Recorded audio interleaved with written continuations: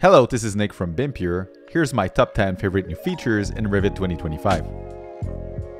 My favorite new feature is the ability to create an array of 0 or 1 elements in Revit families. In previous versions of Revit, if the array goes below 2, you get a warning and the family breaks. To solve this, you had to create formulas to circumvent the issue.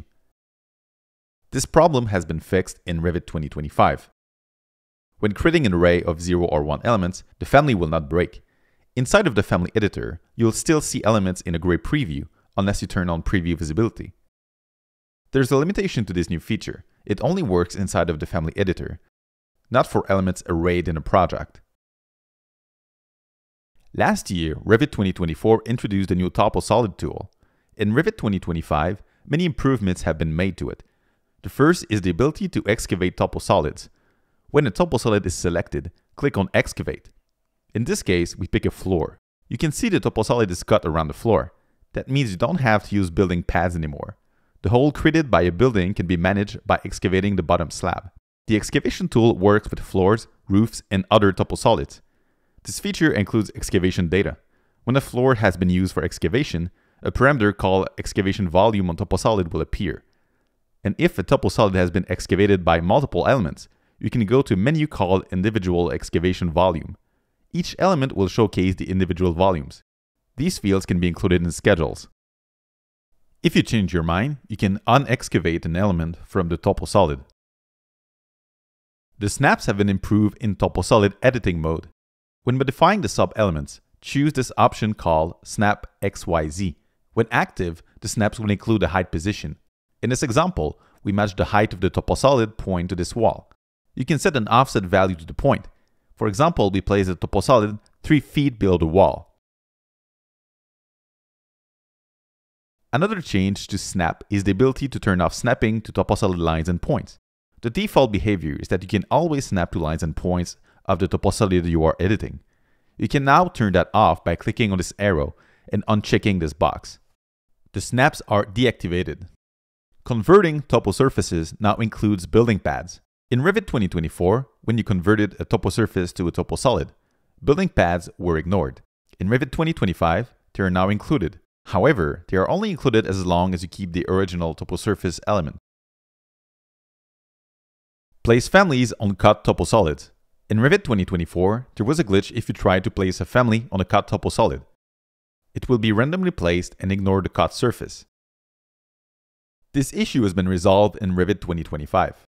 You can easily place trees and other families in cut parts of toposolids. Shaft opening improvements with toposolids.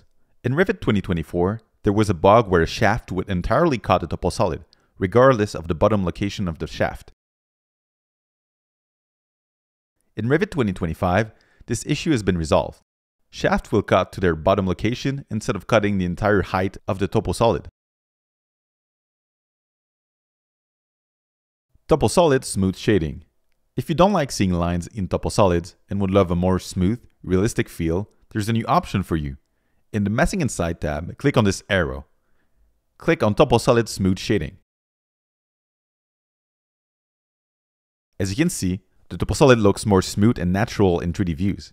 Create a toposolid with Model by Face. If you are a fan of the messing tools in Revit, this feature is for you. In the Messing Inside tab, you can see this option to create a toposolid by face. Pick a face from this mass. In the ribbon, click on Create Toposolid. A toposolid is created to follow the shape. The contour lines should properly display.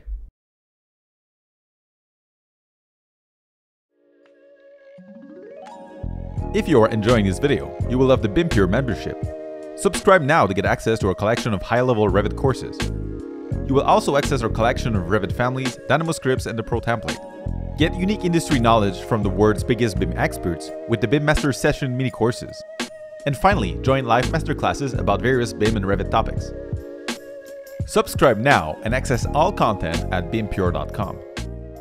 Feature number 3. Quickly align annotation elements. In previous versions of Revit, aligning multiple text and tags had to be done manually. Each element has to be moved one by one. The alternative was to use a free plugin called Align by BIM42. In Revit 2025, there are now quick align tools in the ribbon. When multiple text tags and keynotes tags are selected, you can see this alignment tool. For example, you can align all the elements to the left. In addition to the left, right, and center alignments, you can also equally distribute the elements on the height. Select all the annotation and click here. You can see they are now equally spaced. Sheet collections. This feature can be used to group multiple sheets together. Right-click the sheet's icon and select New Sheet Collection. Rename the collection. We call it Bob's Collection. Create a second collection. We call this one Nancy's Collection. Then, when a sheet is selected, you can assign a collection. The sheets will be grouped there in the project browser. When using collections, it is possible to reuse the same sheet number. In this case, we duplicate a sheet in Bob's collection and switch it to Nancy's collection. Then, it is renamed to A101. This number already exists in Bob's collection, but since the sheets are in different collections, Revit allows us to do it. The sheet collection can be scheduled in the sheet list.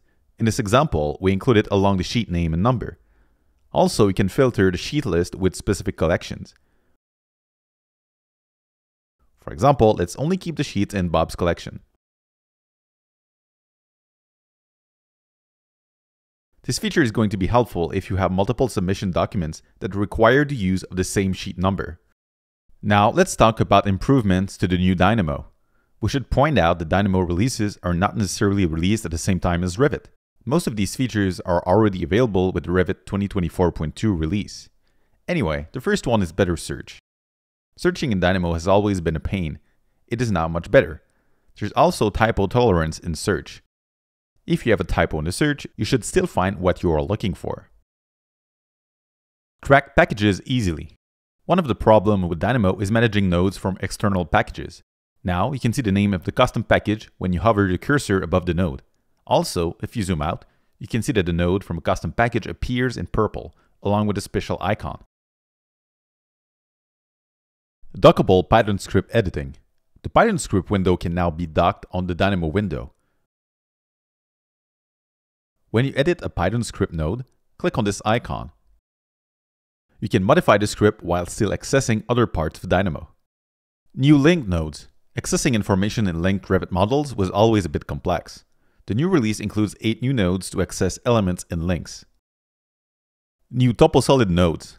Revit 2024 introduced the Toposolid feature, but it didn't include nodes to interact with them. It is now possible to create Toposolids using native nodes. There are many new features in Dynamo. Make sure to check out the official Dynamo blog to stay updated. Feature number 6, multiple loop Mullion profiles.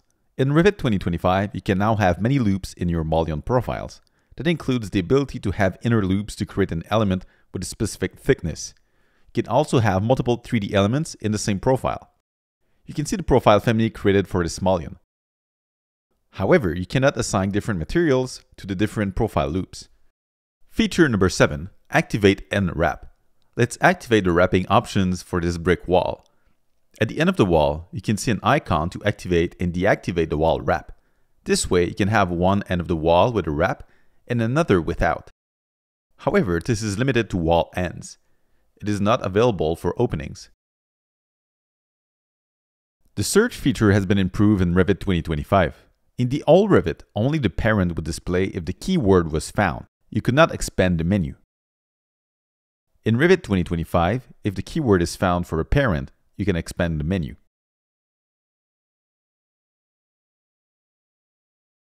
Feature number 9, auto join and lock when placing walls is finished.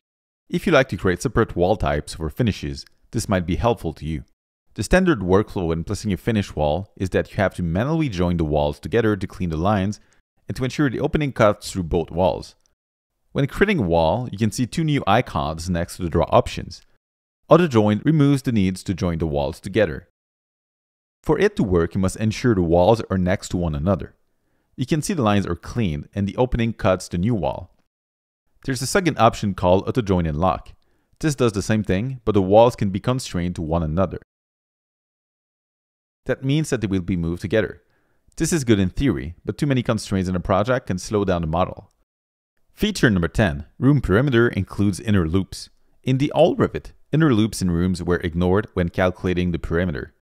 In the new version, inner loops will be added to the perimeter. That could be helpful if you need to calculate linear length of materials. That's it for the most interesting new features in Revit 2025. Here are some additional features.